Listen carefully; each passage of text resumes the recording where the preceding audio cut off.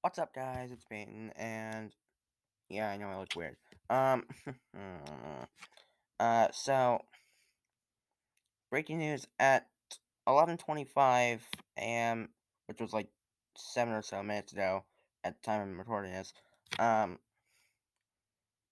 the very drawn out 2020 U.S. presidential election was finally called after the Associated Press and several news networks called that Joe Biden had won Pennsylvania after him being behind in that for actually a while.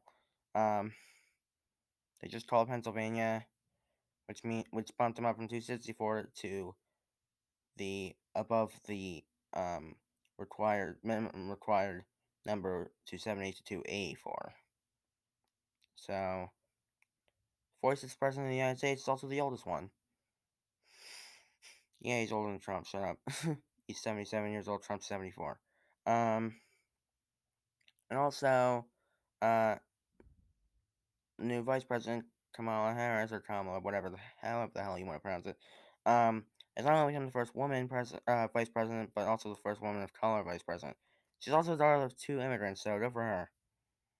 And yeah, just wanted to share this breaking news, and that's all for this video. Bye bye.